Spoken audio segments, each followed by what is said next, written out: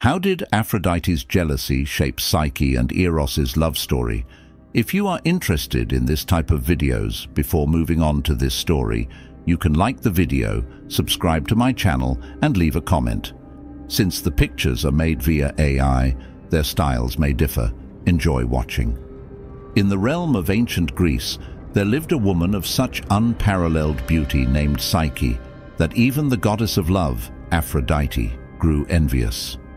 In her jealousy, Aphrodite devised a cruel plan, sending her son Eros, the god of love, to cast a spell on Psyche, ensuring she would fall in love with a hideous monster.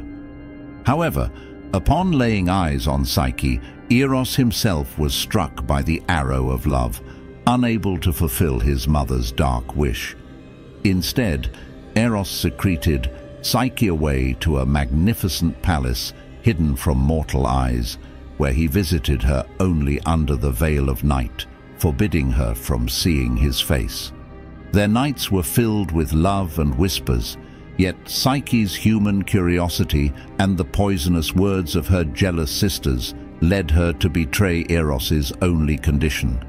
Lighting a lamp as he slept, she gazed upon his divine form, but a drop of hot oil spilled from her lamp, awakening and angering Eros, who vanished into the night.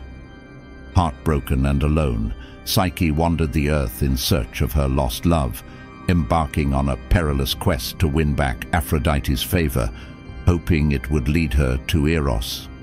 The goddess, seeing an opportunity to rid herself of a rival, set Psyche to complete a series of impossible tasks. Each task was fraught with danger and seemed insurmountable, but with the aid of sympathetic gods and creatures moved by her plight, Psyche overcame each challenge, showcasing her determination and love. Her final task led her to the underworld to retrieve a box of beauty from Persephone.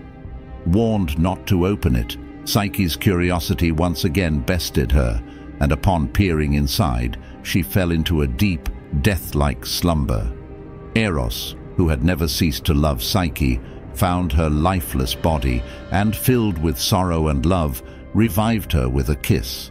Moved by their enduring love, Eros appealed to Zeus, who, touched by their devotion, granted Psyche immortality.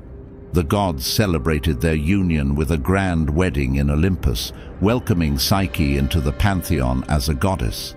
Together, Eros and Psyche bore a daughter, Voluptas, embodying the joy and pleasure of their love.